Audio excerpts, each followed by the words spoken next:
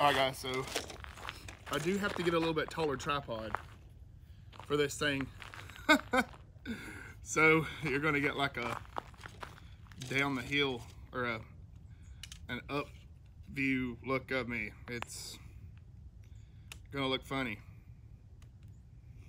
But I did go back and 3-flex these airs with AAE Stealth, AAE Max vanes. I've never had a problem out of these. For some reason, every time I flex tack vanes, I can't get them to stick. I just want you guys to see some of these shots out of this thing. It's just so smooth.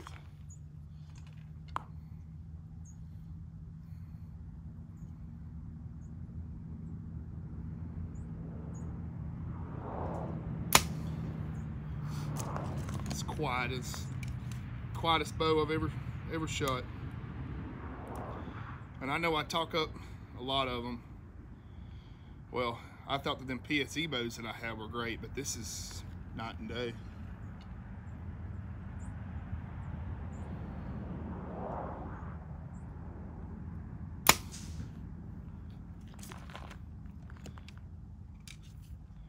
I'd actually hit that air with another air and knocked that vane loose, and it just came off there. I shouldn't have shot that air.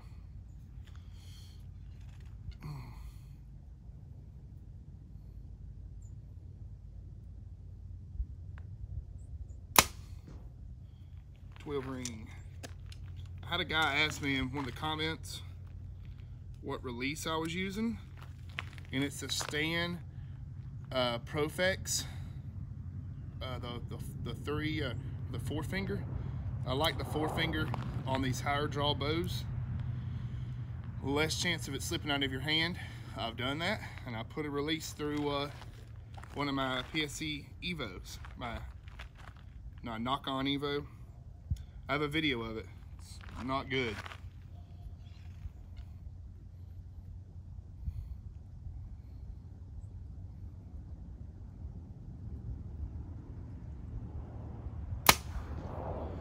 I'm trying to aim at different spots. That way I don't hit arrows, but keeping it all in the 10 ring. Now tomorrow we'll be shooting at Carolina Bow Hunters, and it's all up and downhill. I really need to be practicing that, and I'm not. I'm just shooting flat.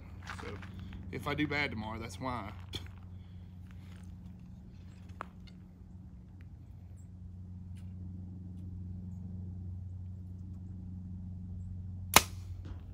Let's go look at that group.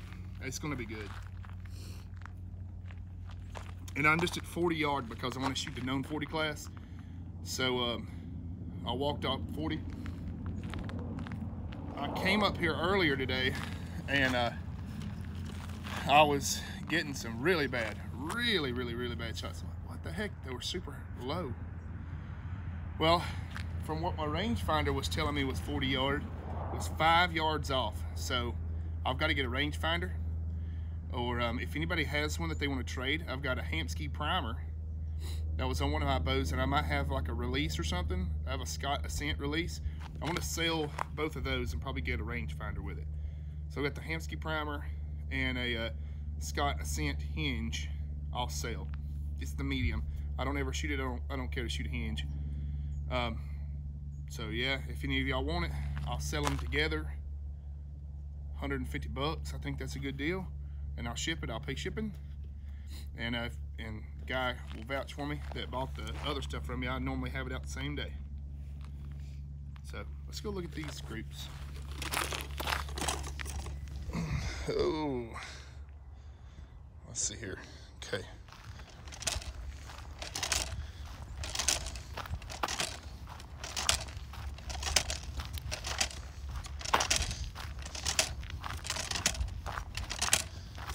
Nice. I blew the vanes off one of them. I stacked them in there too close on that last shot and shot it off. So I gotta re-glue that one. That's all right. I have plenty of them. Look at that. All in the 10 ring, stuffed. I think I did shoot one high, but that's okay. Let's shoot some more here. All right, so hopefully the wind doesn't blow this off my car, but this is the zoom capability. This is 40 yard, and this is my my iPhone 13. And look how well that thing zooms into that target. So I'm gonna send some down there, let you guys see the impact.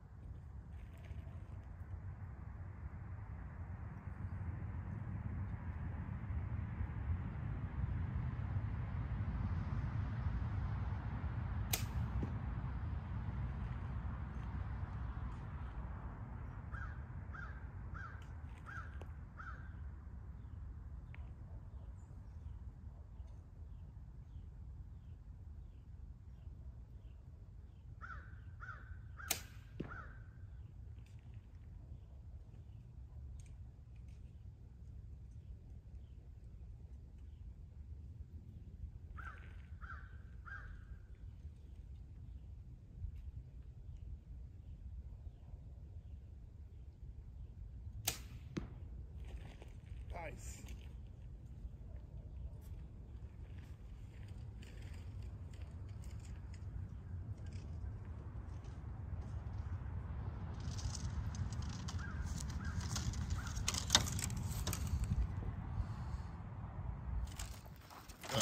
Turns out my arrow actually shot through it. I think. These Duffy McKenzie's are trash. Just so y'all know, this is a brand new target. I mean, it's not but a couple months old, and it just won't hold the arrows. See it? I was aiming for 12, so we hammered the first one into 12. The other one might have cut the 12. Definitely would have if I'd have used a PS23 or an X cutter. Nice. Yeah, those tack veins would have came off right there. And I know people have a good luck with tacks. I just wish that I did. Ow. All right, I'm gonna get these pulled out because I just stabbed myself in the hand. All right, guys, so I just narrowly avoided a possible crisis for tomorrow. So it's bullet holing now, but I got to shooting at 60 yards now. It's crazy low. Like low, a foot low. And I went up there and shot on the dang field face. I'm like, man, if any of y'all local, I need some more clothes to stuff this thing with. I need old t-shirts, anything that you're gonna throw away. I gotta repack my rag box because it's screwed up. But I'd forgotten to tighten that down, and as I was shooting it progressively moved down. And I had to put it back in time, but everything's torqued now. So I'm gonna go get this thing sighted back in right quick, get ready for tomorrow. That was scary. All right, so video's kind of bouncing around a bit. We had like the league night thing tonight, and I kind of forgot about it up here at Bowman, and all I had was my hunting, or my new Mathews. So I went ahead and cracked off an indoor round with it. Shot a 275, which was pretty bad, considering I can shoot a 300 with my TRX. But, I mean, I was shooting micro diameters and no magnification.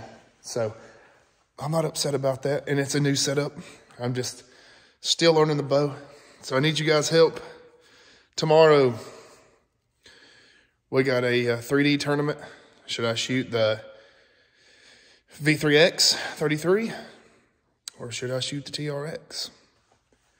I don't know. But you guys have a good one. It's just a little video. Y'all have a good one.